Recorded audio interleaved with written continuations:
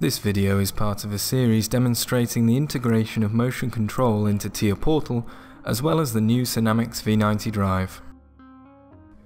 In this video, we will be looking at the hardware configuration of the V90 drive. We begin by selecting our controller. In this case, we're using a SIMATIC S7-1500. We're going to select the unspecified CPU option and allow the software to detect the hardware automatically.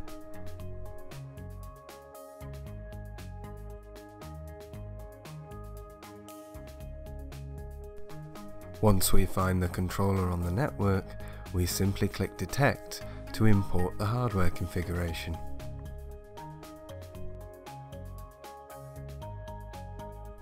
We can now import the V90 to our hardware configuration.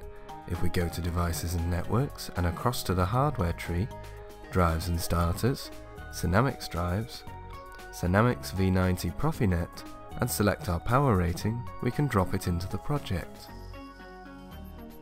We start in the network view by assigning the drive to the PLC's Profinet network. The next step is to configure Topology. Topology tells the system exactly how everything is wired port by port, in order to provide advanced diagnostics and alarms in the event of communication errors.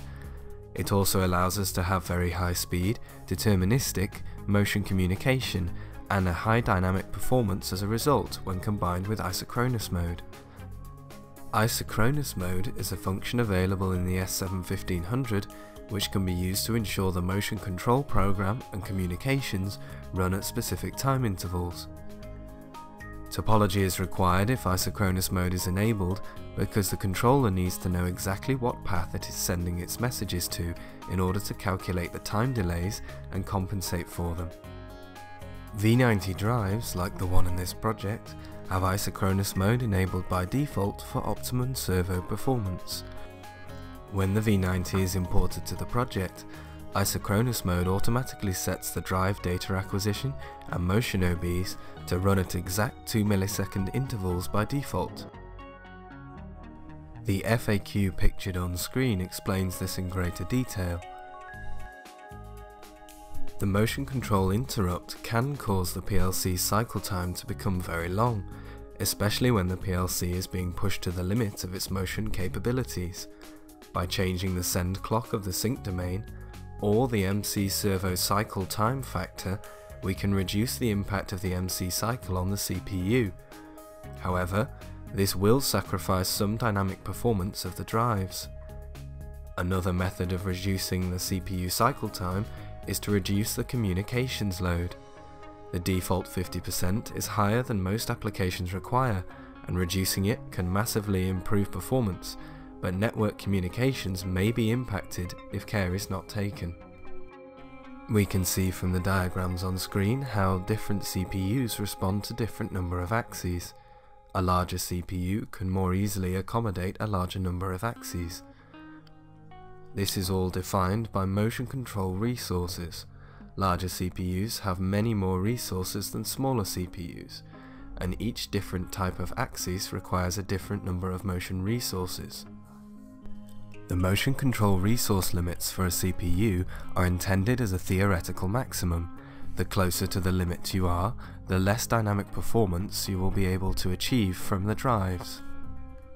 If in doubt when specifying a CPU, please contact your distributor or a Siemens representative.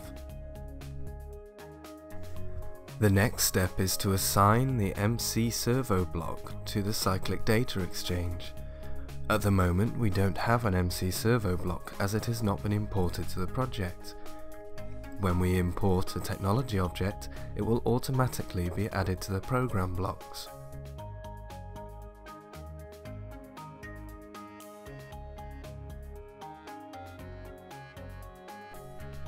We can now select the MC Servo Block from within the drive's cyclic data exchange to link the two together.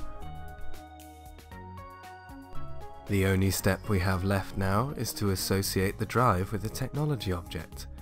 We enter the configuration tree, into the hardware interface, and select the drive from the drop-down menu.